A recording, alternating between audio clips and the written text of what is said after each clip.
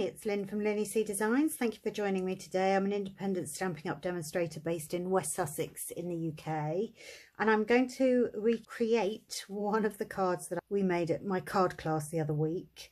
This uses the lovely garden Birdhouses stamp set, and the images are really sweet, so I thought I would make a card. I'm going to switch it up slightly. Base is half a sheet of A4 scored at 10.5 centimeters.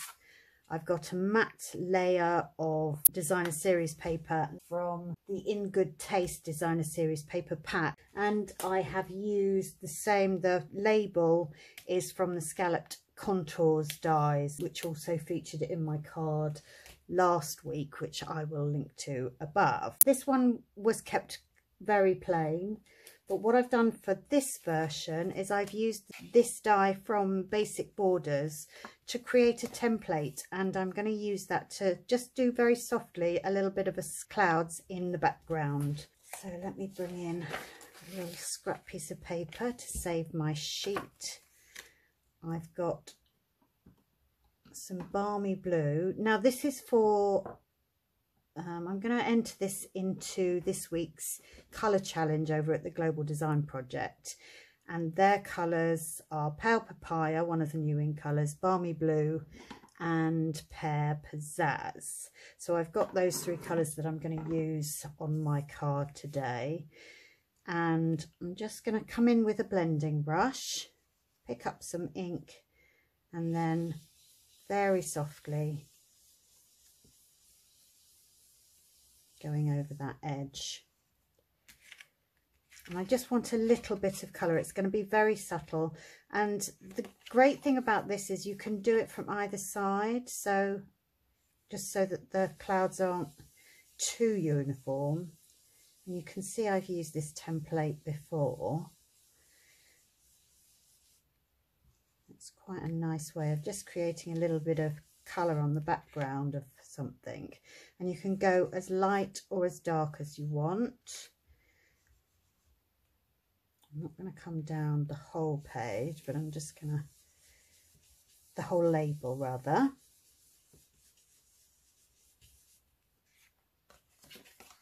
And it doesn't matter if they cross over.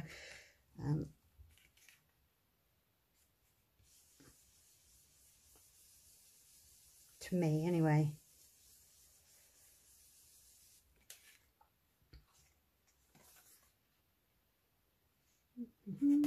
Yeah, I'm going to come one further step down.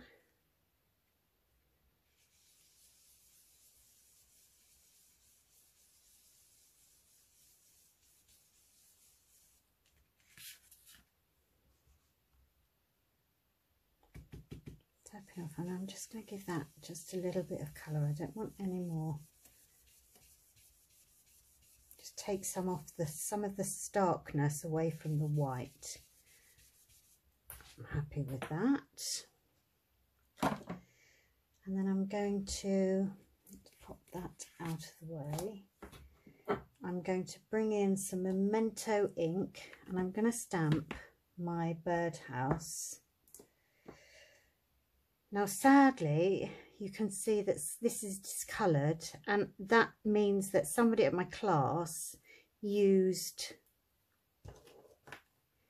a stamping blend, and I've got a feeling it would have been the soft suede stamping blend on photopolymer. You shouldn't do it because it just stains them and you can't get that colour out. It doesn't impact at all the way they stamp.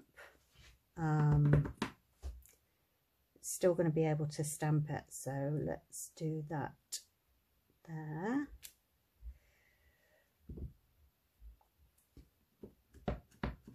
And if I don't line this up properly, then I can always redo it.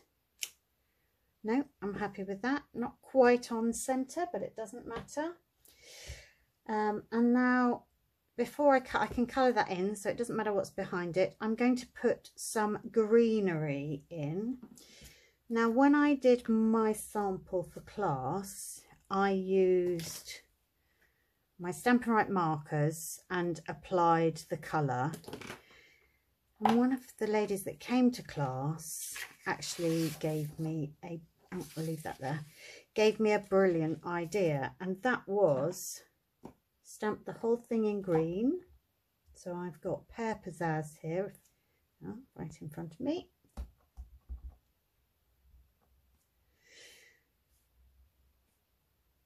Pop it that way.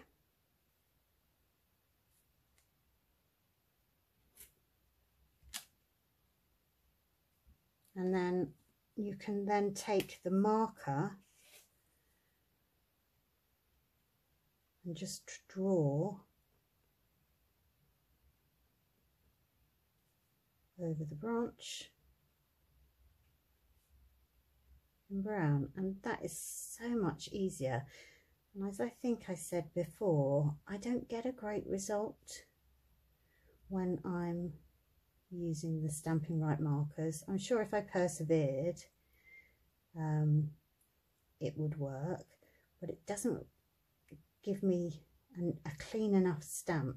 I know it's supposed to be a bit watercolory, but that is a really nice way and a quick way of getting the two colours. Now I can still come in with my green and use that to colour in those leaves,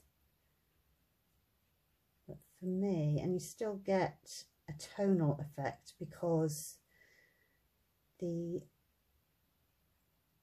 ink is a little bit darker than these pens. The stamp pad rather is a little bit darker, although it does dry lighter, so I thought if I do this one now you can see it, and then we'll look at and see what it looks like towards the end. But I think that's a really nice and quick way of getting two-tone. So I'm gonna I want to come in and have a little bit there. So you can see me do that again.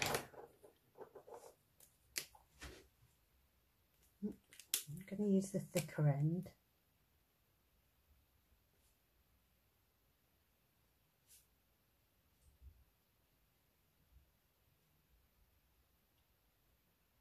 I just think that's genius. So thank you, Christine, for suggesting that. Very happy with that suggestion.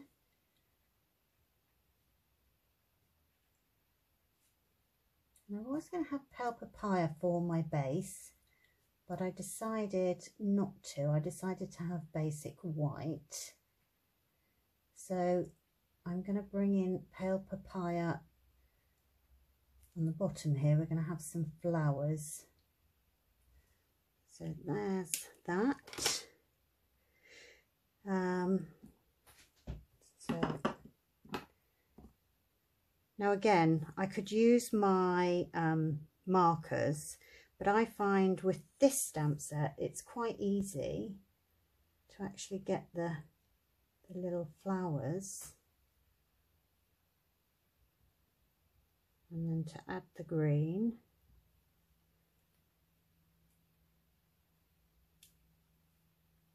And I am going to do the same.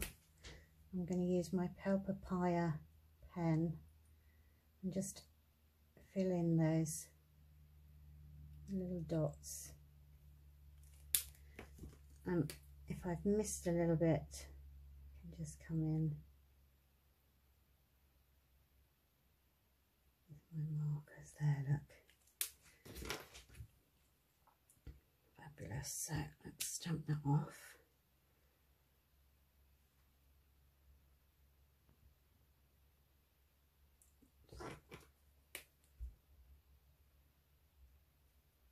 See the difference.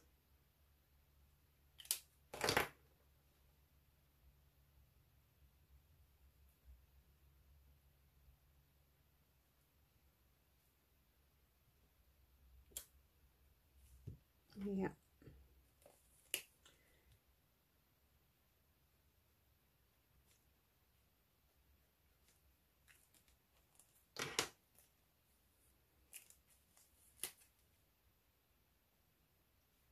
Just colour that in.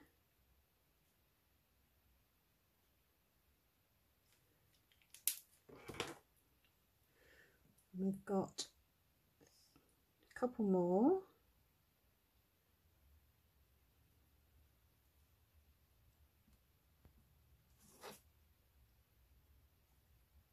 And that's the thing I like about these photopolymer stamps. You can actually see where the ink's going. I don't know what I'm doing wrong. I don't know why it doesn't want to go on for me.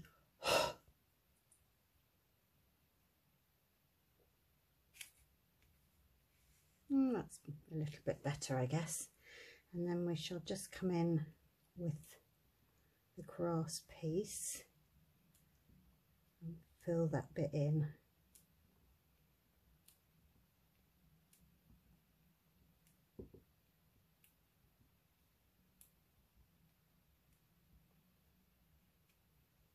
Lovely. Very happy with that. And so I'm going to use my blends to quickly colour in this tree. Now this is the light soft suede.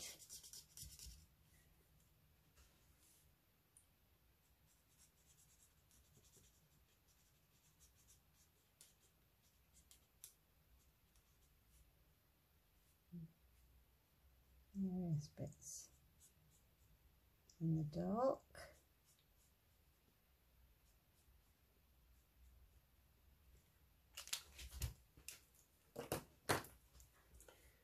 And then this is the dark crumb cake.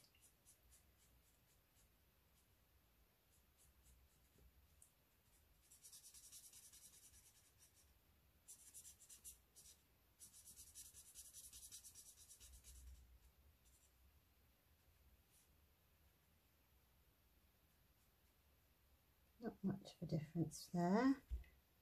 I'll do that bit in crumb cake. And then I'm going to use Balmy Blue and make that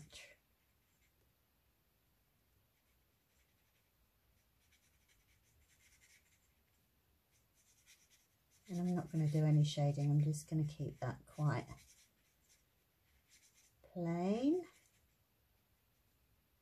Lovely. And then we need a little birdie, don't we? So we need a little birdie, and actually I've got the wrong one out.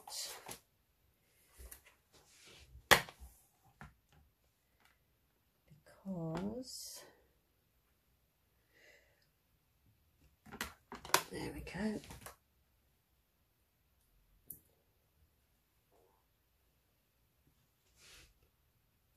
I want to have the bird. Where's the memento? Let's bring the memento back.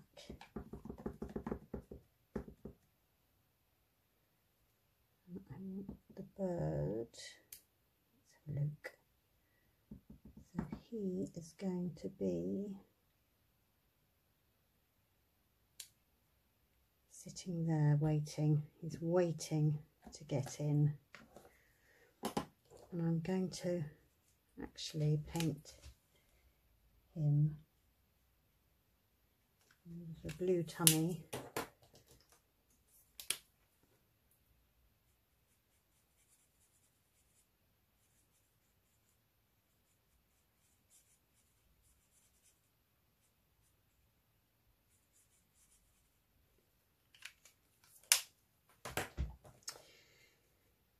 And then that just leaves a sentiment to go on. So I need a little label. So what did I do? Have I got last week I cut out a whole bunch of white messages dies. And I am sure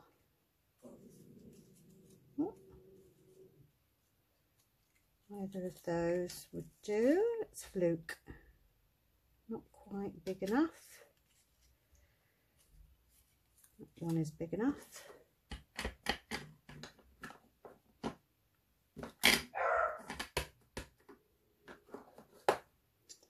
Somebody might be coming to visit.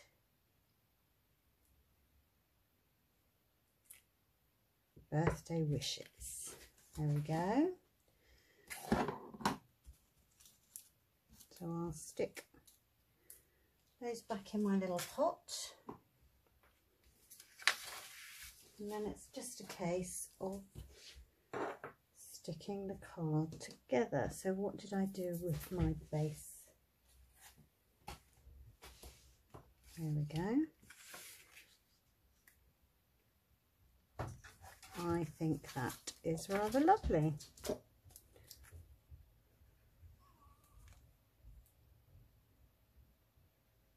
Puppy's come in, or open the door anyway. He wants me to play with him. No rest for the wicked, eh? So that piece of DSP has been cut slightly smaller than that, just to leave a little bit of a border around. So that measures 10.2 centimetres by 14.5 centimetres, and I'm going to pop that up with dimensionals.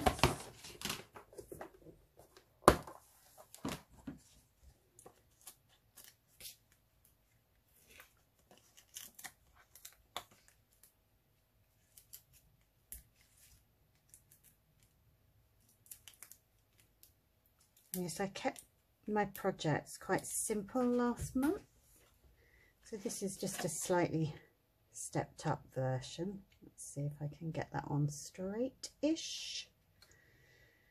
That will do, and I think I might pop that up as well.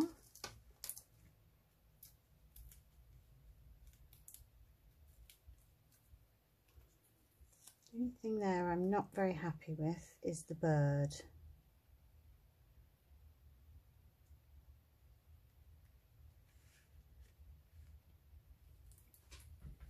And as it's a birthday card, I think we will put a bit of bling on, so I'm going to use some of the Elegant Faceted Gems just to put a little bit of sparkle on. So we'll do there.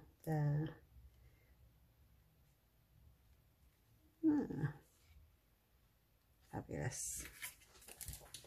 There's my original. So thank you so much for watching. I do appreciate it.